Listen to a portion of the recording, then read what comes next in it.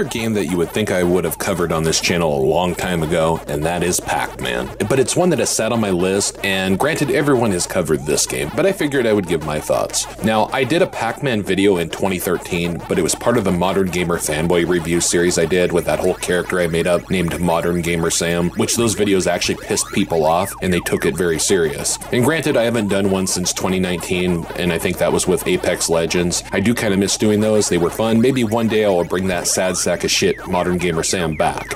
But last I heard, his mother beat the shit out of him for playing too much Gears of War and eating paste. So let's get on with this review of Pac-Man. As you know, Pac-Man is one of the biggest video game characters of all time. Very influential and is a very popular and well-known character. Developed and published by Namco, although if I recall Midway was also involved with the publishing in North America, it was originally released in 1980 and released in arcades across the world. It has been released on many consoles and home computers and even some handhelds over time. Matter of fact, the list is quite massive, about as massive as Amber Lynn Reed. She's fucking massive too. Pac-Man has been ported to the Apple II, Atari 2600, Atari 5200, Atari 8-bit, Commodore 64, FM7, Game Boy, Game Gear, Intellivision, MSX, Neo Geo Pocket Color, NES, Palm OS, PC 6001, PC 88, PC 98, PC Booter, Sharp MZ80B 2000, 2500, Sharp MZ80K, 700, 800, and 1500, Sharp Xarius, Sharp X1, the TI 99 4A, Commodore VIC-20, PC, ZX Spectrum, and has even been released on the modern consoles like the Xbox One, Xbox 360, PlayStation 4, Nintendo Wii U, Nintendo Switch, and if I recall, it even had a release on the Nintendo Wii and has been part of compilations and all that crazy shit. Hell, you can find this yellow fucker on cell phones as far back as flip phones.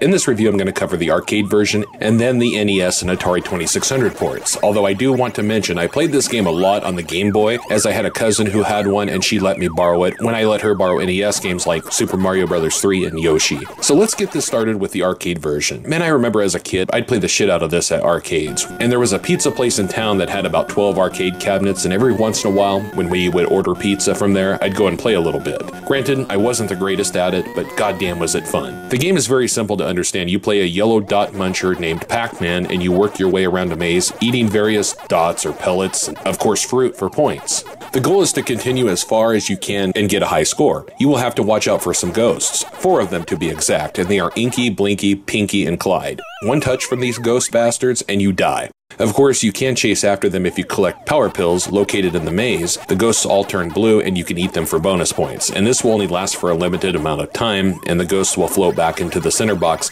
and regenerate if you touch them when they're blue. If you survive a few rounds, you get a Pac-Man intermission doing some goofy funny shit with ghosts. And funny enough, this game development started around 1979 and it was directed by Toru Iwatani. He had a 9-man team and he wanted to create a game appealing to women as well as men. See, women, there were games for you as far back as 1980, and to say video games are just for men or pandering to men, you fucking idiots. The inspiration for Pac-Man was the image of a pizza with a slice removed. The original Japanese title was Puck-Man, and it derived from a character that was shaped like a hockey puck. But the title was changed, and one of the reasons I heard was because they didn't want people to say fuck-man. Although there is a knockoff game, or should I say a clone, titled Puck-Man, and it's actually pretty damn cool. The graphics for the arcade version of Pac-Man are pretty good for its time. Quite basic. You have a maze and the pellets that Pac-Man will gobble up, and of course Pac-Man, the ghosts. The game runs really well. There is no slowdowns, glitches, or anything like that. Nice black background, very well done for a game in the early 80s. When it comes to the music, there really isn't any other than the cutscenes and whatnot. Most of it is the sound effects when eating the pellets and moving around and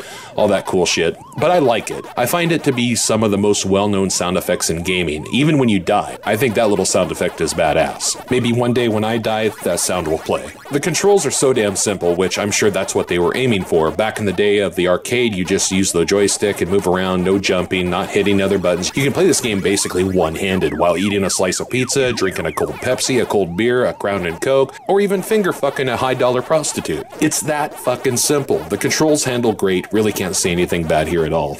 Pac-Man is a classic. You know it, I know it, everyone knows it. Sure, it might be pointless to do this review because we all know Pac-Man, but I thought, fuck it, why not? I enjoy the hell out of the game. I always come back to it from time to time. Great graphics for its time, great sound effects, easy controls. Definitely cool to see this game get tougher the farther you go. One of my favorite classic arcade games from the 1980s.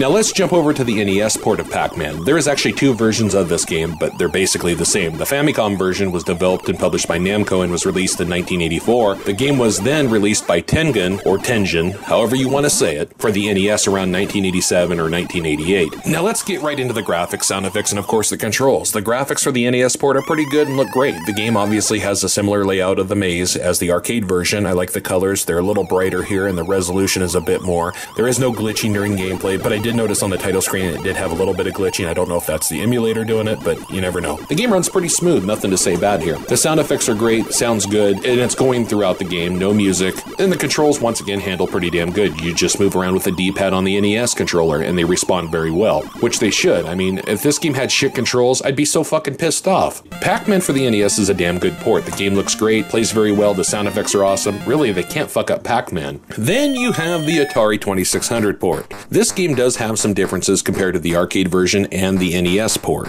Obviously, the game was developed by Namco and published by Atari. It was released on the 2600 in 1982. The gameplay is basically the same, but there are some key differences. The maze design is different. The scoring system, instead of going by 10, goes by 1. The ghosts always come out of the center box all at once, rather than one at a time, and they do not have different personalities. The dots are changed into dashes, and the escape route is at the top and bottom rather than the side. Now, when it comes to the graphics, let's face it, the Atari 2600 wasn't good, but in 1982, some thought it was amazing, and rightfully so. And with the limitations, this is what you get. The colors are dull, but it is what it is. The game uses a flicker effect that allows more sprites on the screen, although this can make it tough to play if it's not on the original Atari 2600 hardware, as the flickering isn't handled well. As you can see on this emulator, it's not too bad, but there still is some flickering all over. That could be the emulator itself, and to be honest, I don't think this game is that bad when it comes to the graphics. With the sound effects, I think they're alright, nothing special, not as good as the ones on the arcade or the NES port, but could be worse. Could have none at all. The controls, not the greatest. Obviously, with the Atari 2600, you are moving around with a joystick, but they are a bit off at responding, and this can be frustrating in a game like this. Now, have I played worse? You're damn right. Is this playable? Yes, but I wish they were a little better. The Atari 2600 port of Pac-Man is alright at best, and basically what this console can handle, I think the hate it receives is a bit ridiculous, although yes, I'd take the NES port over this any day. It's not a complete shit bomb. The graphics for what they are, decent, the sound effects are alright, and while the controls are not the greatest, it is at least playable. Pac-Man is a legendary video game character and went on to spark a lot of games of different varieties, an animated television series in the early 80s and even later on. There's been CDs released of music, there are shirts, toys, bicycles, breakfast cereals, popsicles, candy, and more. There's been knockoff games, flash games, I mean the list goes on. If you want to play this game for yourself, it has been released on modern consoles and PC in numerous ways. There are compilations out there. Then, like I said earlier, the game is on the Nintendo Switch, Xbox One. It has an arcade 1-up release. If you want an actual arcade cabinet, there is one for $3,459,